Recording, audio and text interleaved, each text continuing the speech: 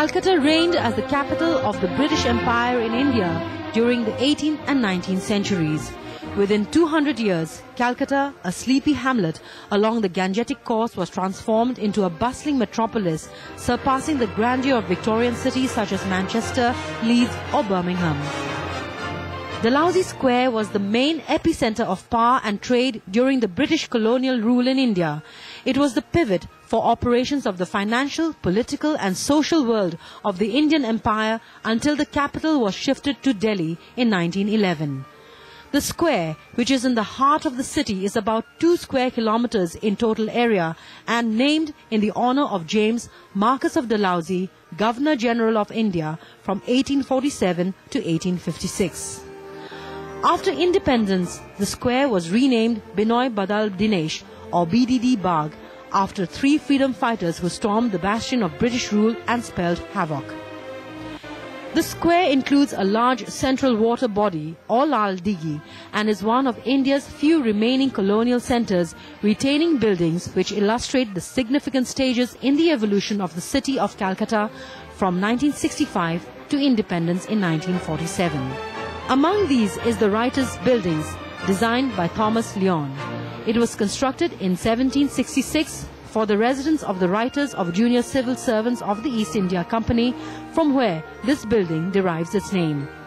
It acquired the status of the seat of the British government after the Bengal Secretariat moved into the building in 1880 and serves as much the same purpose as the administrative office of the West Bengal Secretariat today.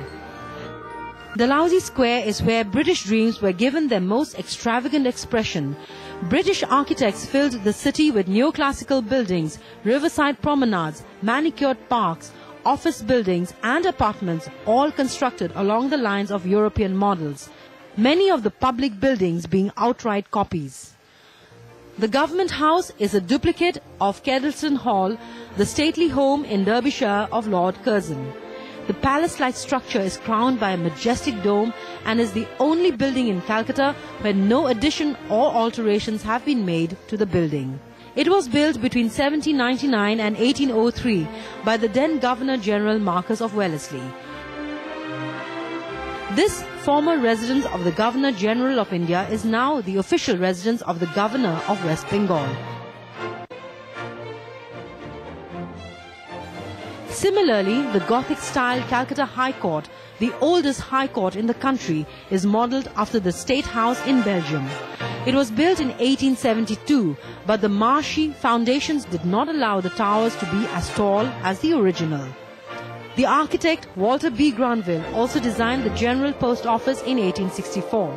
This building, imposing for its raised dome, is located on the site of the old fort of Calcutta. While the British mastered wealth and power, one area they had no control over was battling the diseases here in this subcontinent. Many of them succumbed early to life to malaria, diarrhea and so on. In fact, in addition to the General Post Office, this building was constructed to house those letters which were written and meant for the living but arrived well after they died.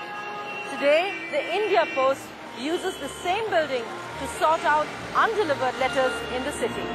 The square has suffered decades of neglect, with many historic buildings demolished over the years. It is plagued by an urban issue of parking for vehicles and space for vendors and food courts which occupy pavements. Different bodies such as the local chapter of the Indian National Trust for Art and Cultural Heritage and Action Research in Conservation of Heritage have been working towards revitalizing the Dalhousie Square. Their efforts have met with response from the World Monuments Fund, who have listed it amongst the 100 globally endangered sites in 2005. So whether it's the Maharaja of Darbhanga, the Dead Man's Post Office or the Raj Bhavan behind me, the trail you take around Dalhousie Square is intrinsically linked with the history of the country. And if you want the significant heritage zone of the nation to be included in the list of the 7 wonders of India, give your vote for Dalhousie Square.